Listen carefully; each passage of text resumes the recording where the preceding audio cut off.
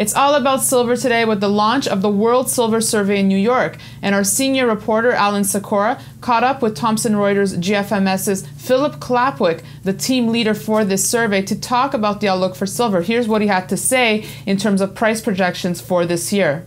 Basically is that we can see a fairly volatile price continuing. If you look at the first quarter, the price volatility was over 34%, and we had a trading range basis for London fixing of almost $8.50.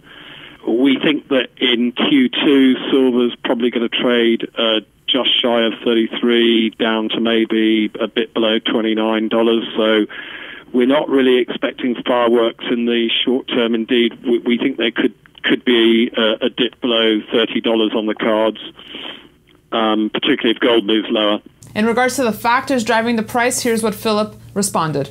There isn't quite the same investor appetite as there was last year for silver.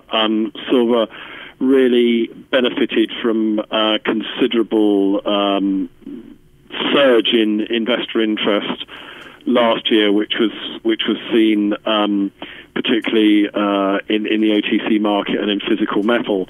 So what was driving investment demand? This is what Philip had to say. Well, I think what was driving it was a variety of factors. I think we saw a continuation of the sort of ratio type trade that began in the final third of 2010, spilling over into the first few months of 2011, and I think a number of investors felt that the ratio was going to drop further still, with some people talking of 16 to 1 as a target, which of course didn't materialize.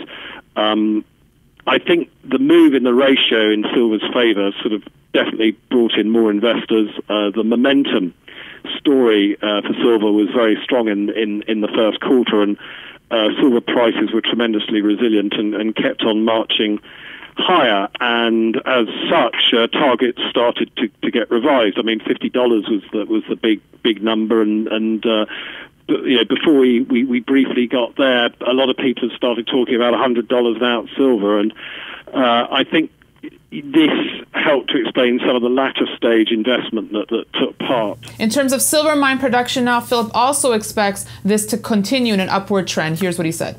We are expecting silver mine production this year to rise.